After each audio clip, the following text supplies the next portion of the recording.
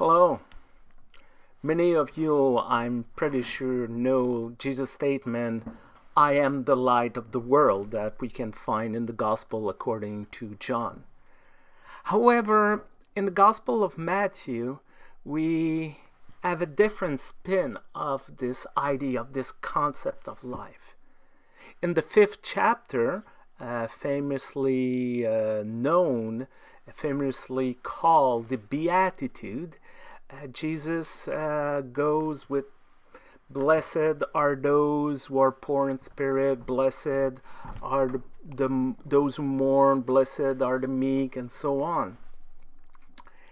And then Jesus, speaking to the crowd present, bring it home in terms that they can really understand, with very down-to-earth example, if I may say. And he says, among other, you are the light of the world. And that might be surprising for most over there that day, and maybe for most of us today, because usually when we have this idea, who are the light of the world, we might think of someone important, famous people, or certain individual that has a great deal of charisma. We will say something like they glow. When they enter a room, we see them.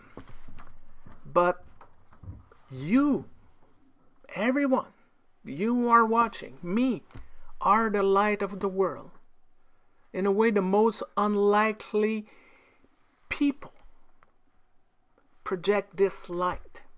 And notice here is there's no conditional. Jesus did not say, well, if you do this, you respect the law, you follow me, if you behave well, you might be the light of the world. No, you are.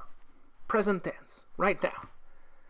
And it's not necessarily also reserved that because you're better, because you're church people, because you follow me, you're the light of the world. No. You are the light of the world. Because we just has this capacity to reflect God's light in our world. We do not necessarily produce this light. It's not necessarily ours. It's God's light that we reflect, that we share with the world. So this is our call. This is who we are in this world. And to hide this light under a bushel basket or inside our churches, or to try to limit to, I don't know, our friends, the people of our community, those we agree with, would be a mistake, because this attempt would be foolish. We cannot control light. And to put it under a bushel basket would be quite dangerous, in fact. No, this light needs to be visible. It ought to be visible. And if this is frightening for some, because if we need to be visible, this light of ours needs to be visible, it provides a great sense of empowerment for others. Because it reminds us that we are one player in a long continuum. We are in line of a long traditions that comes from the prophets of the First Testament, speaking in the name of God, bringing that vision, reflecting this light from the first disciple, the first apostle who went through the world to spread the good news, for all of our forefathers and foremothers in faith, for all the mentors, the teachers, the parents, those who were there to shape us and make us who we are. This a call to claim our place in this evolving story, and at our turn to enlighten the path of those who are following us, and also those who are unsure, those who are wondering. And to be this light Basically, it's not that difficult.